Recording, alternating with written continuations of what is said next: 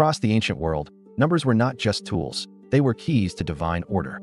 Among them, one stood apart, the sacred 3-4-5 triangle. In Egypt, priests and builders stretched ropes with 12 knots to summon perfect right angles.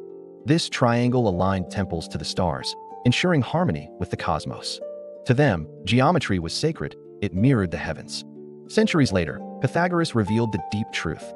3 squared 2 plus 4 squared 2 is equal to 5 squared 2.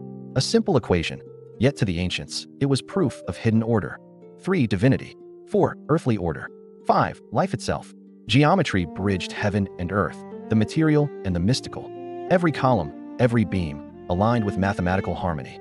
Builders invoked Ma'at, the principle of cosmic balance, through sacred angles. For the Pythagoreans, numbers were holy, whispers of the divine. The 3-4-5 triangle, part tool, part mystery, forever shaping sacred spaces.